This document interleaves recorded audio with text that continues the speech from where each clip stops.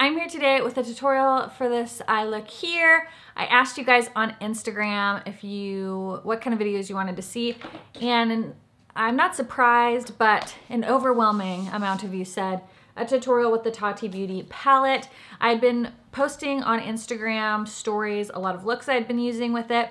I used this for about a week straight now, and I really love this palette. When I first got it, I was a little unsure about the oranges and the pinks because I'm like, those are really intense. Like this color and this color, well, these two and these two, I'm like, those are pretty like bold oranges and a bold like pinky cranberry color. I don't know if I'm really gonna use those. And the more that I played with it, the more I actually really started to love them, because while they are really bold, they are, you can build them up to be intensity, like a higher intensity, or you can really apply them lightly and they just blend out so beautifully.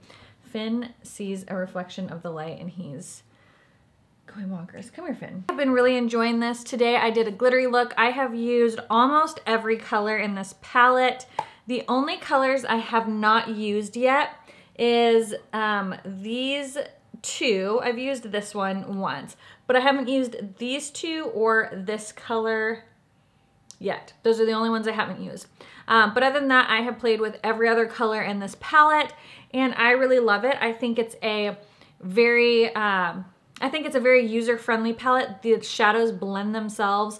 They are absolutely beautiful. So you guys will see in the tutorial just how buttery, creamy, blendable these are, and they're so beautiful. So congratulations, Tati. What an awesome palette. You can tell she put a lot of thought and hard work into this, and I'm excited to see what else she comes out with. I will definitely support and buy the next product that comes out, because I do really love Tati. I've met her once or twice, and I just think that she's gonna put out great quality product. Without further ado, if you want to see how I got this eye look, stay tuned. If you are new, welcome. My name is Cassie. I hope you enjoyed this video and you decided to stay a while by hitting that subscribe button. Don't forget to give this video a thumbs up and hit that notification bell. That way you're notified of any new videos that come out. I've been pretty good at sticking to my Tuesday, Thursday upload schedule, and so yeah, fingers crossed that we just keep rolling with that schedule. It seems to be working out pretty well. So thank you guys so much for watching, and let's get into the tutorial. Okay. It is like not even 6 a.m. yet, and it's early. We're gonna get this video done.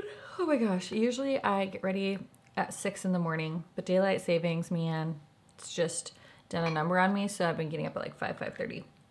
So we are just gonna do this today, and I may be a little bit asleep, but that is what happens when you try to film a video first thing in the morning before like the sun is up, okay?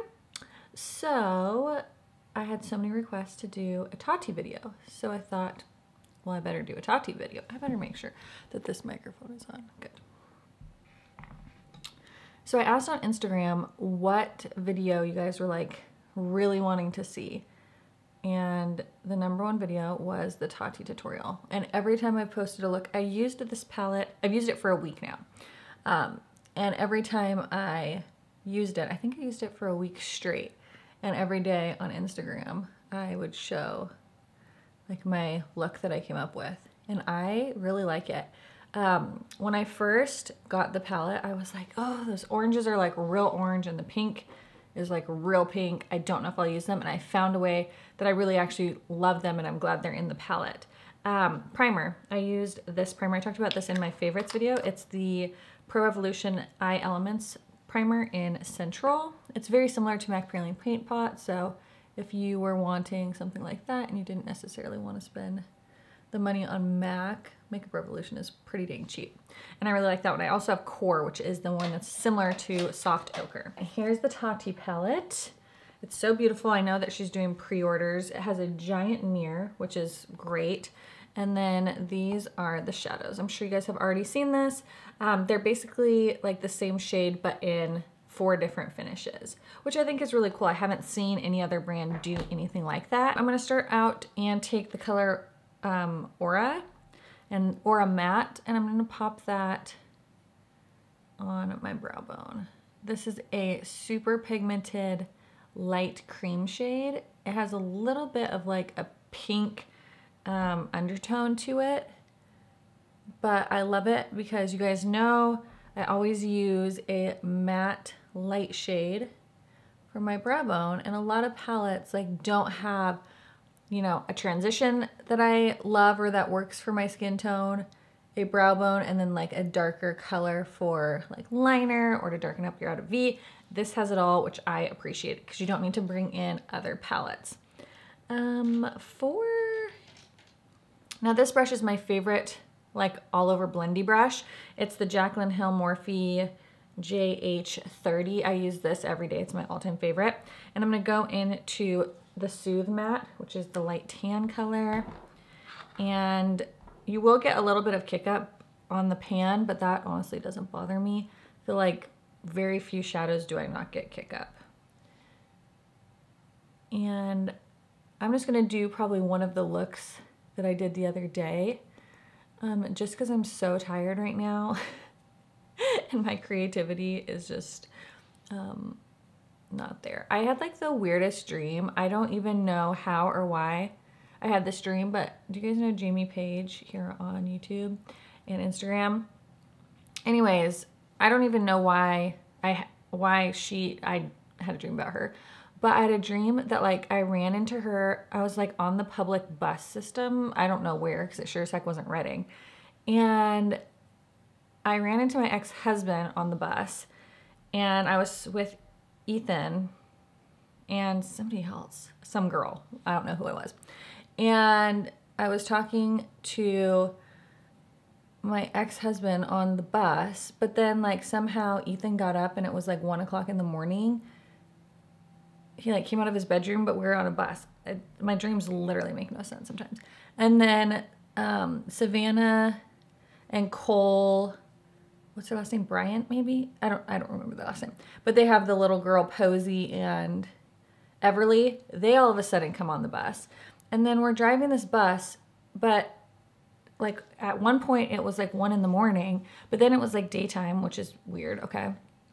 And we drove by like all these really cool like outdoor, like kind of look like wedding setups, like couches with like tons of flowers.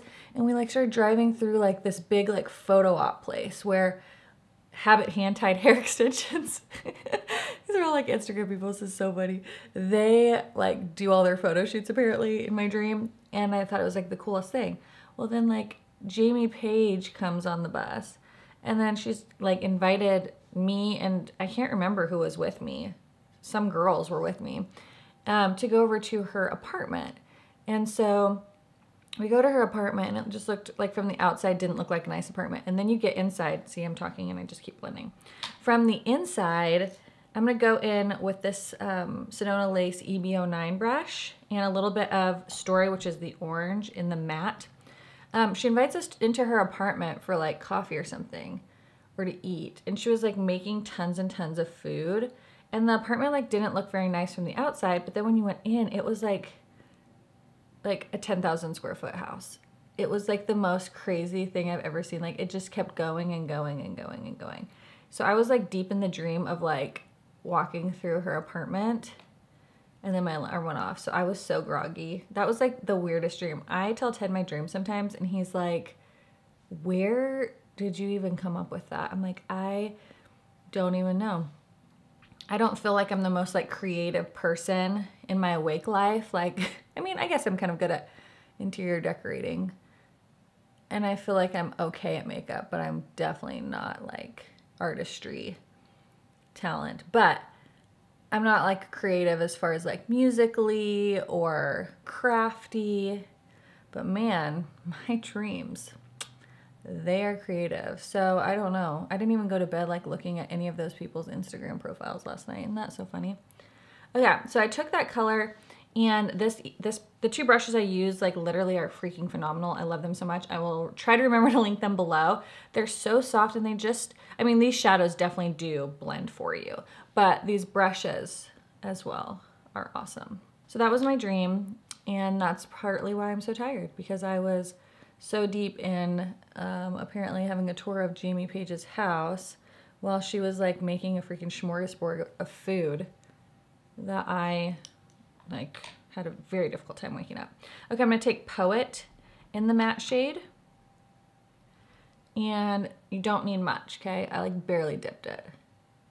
And then I'm taking that on this outer part here and bringing it in. Now, a lot of people are noticing that I changed my channel name. It's still like @ShadesOfCassie, like if you were to type it into the address bar, but I did change the channel name to just my name. Now, a lot of people are asking like, because I asked on Instagram if you thought I should change it or if you thought I should keep it the same. And a lot of people said I should keep it the same.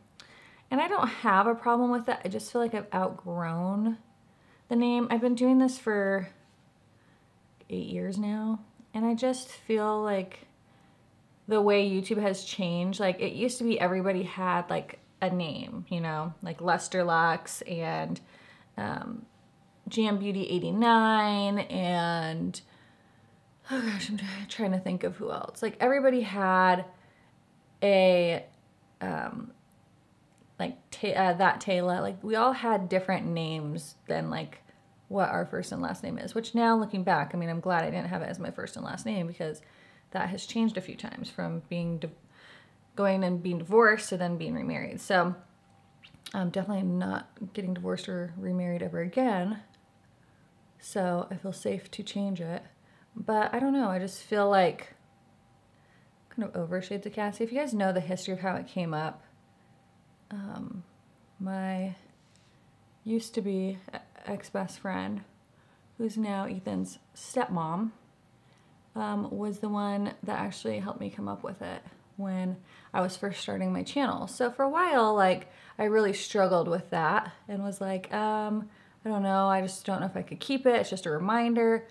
And then like somebody made a really good point and they said, you know, she may have like helped you come up with the name, but you're the one who made it what it is.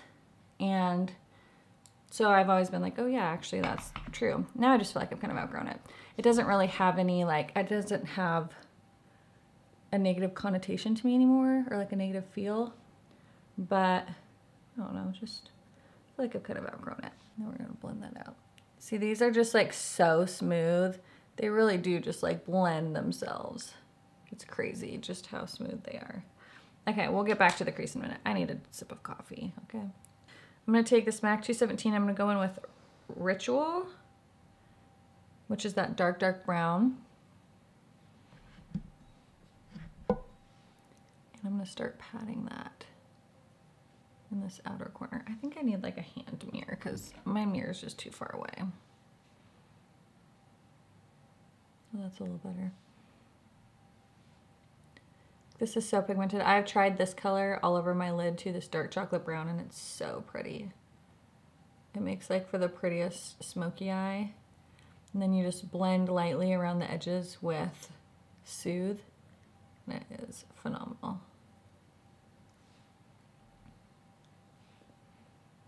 So I'm just tapping this on the outer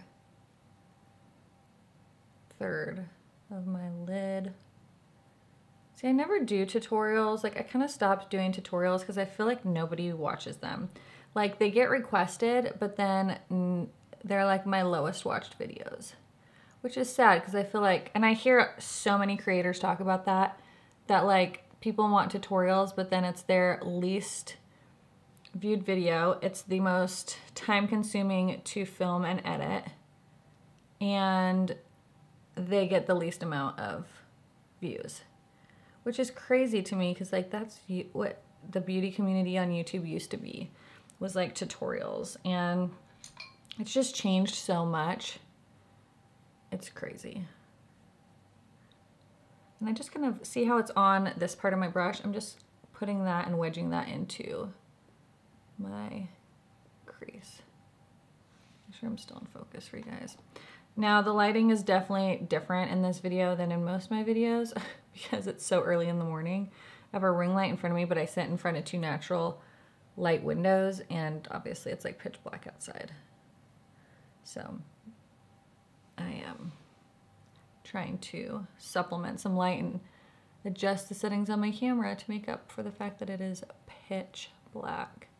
My old setup in my old room was different because I had no like natural light, so all my lighting was just in front of me, but this has such great natural light that I'm like, of course I'm gonna take advantage of that.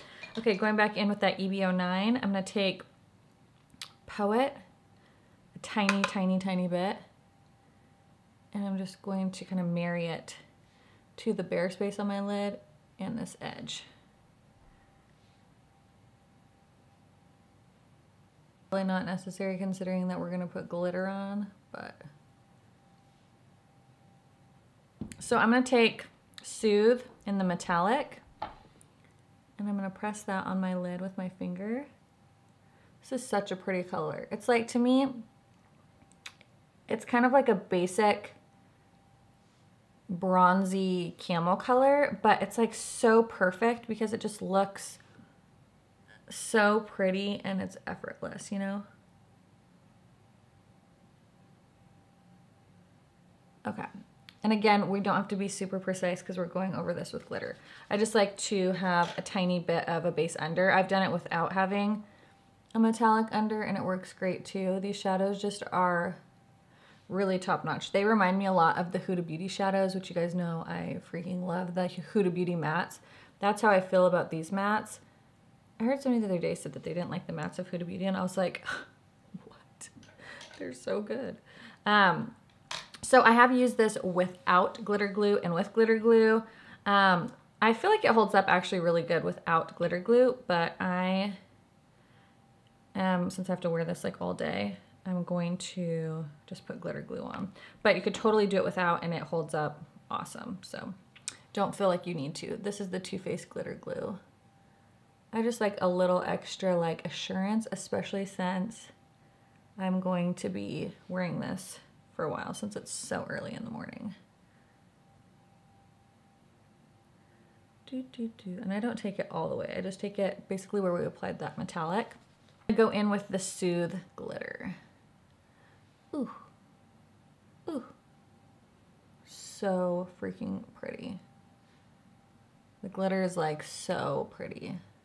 Now I have to say, like, I wore the glitter most of the time that I did my eye. I think two or three times I didn't, but like 4 times I did. And my eyes did get a little bit sore by the like 4th day, or like by the end of however long I wore it, a week. My eyes did start to get a little bit sore from all the glitter, but I mean, most people probably aren't gonna wear glitter all day long, or like every day. I did. And look at that. That's like insane how pretty that is. So I'm just gonna wipe away the fallout or any shadow. There's like very minimal fallout with this. Some of the darker shades sometimes you can get a little bit, but for the most part there's like very minimal fallout. So I'm gonna take my brush, I didn't put any other product, and I'm just kind of buffing to kind of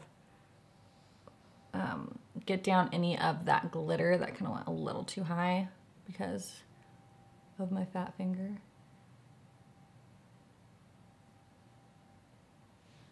And then take the brush, this one, and just kind of blend along the sides. Yes, so pretty. So pretty. Now I went a little high with it, but you can just ignore that. Look at that shine. It's just crazy. It's so, so pretty. My liner, and I've been loving, I don't know why I didn't put this in my favorites video that I just put up. Well, it's probably because I recorded that favorites a couple weeks ago. This is the Better Than Sex liner. I really like this. It's kind of fun using liquid liner again because I didn't use it for so long because of my lash extensions. Now I'm back into the liner game. Sometimes I'll do a wing, sometimes I won't. I'm trying to debate if I feel a wing liner today or not. I think I'm gonna skip winged. My Botox is wearing off, and when my Botox wears off, I get like a heavy eye, and liner becomes a challenge. Okay, so I'm going to do my mascara, finish up with the rest of my face, and then I will be back. Finished up with my foundation. I'm like, this is what I don't film this early in the morning. I get too chatty and too distracted. I am taking the color Ritual. I started doing my eyes in the other video and I was like, yeah, nope, we can't be doing that. Wrong video. So this is Ritual, and I'm just going right along the lash line. If you want to know what's on the rest of my face, I'm doing a review kind of wear test of the Urban Decay Stay Naked. I've worn this many times, but a few of you had suggested or asked for me to do a review video, so I thought I would. And so I'm being productive and doing 2 videos in one day. This is a pointed crease brush by Makeup Geek. Remember when I used to always use these? And I'm gonna go in with a little bit of Story. I keep thinking it says Strong. Story. And I'm going to buff that on the lower lash line without making a weird face. Now the sequin shadow, I do find I get the sparkle on my lid all day long.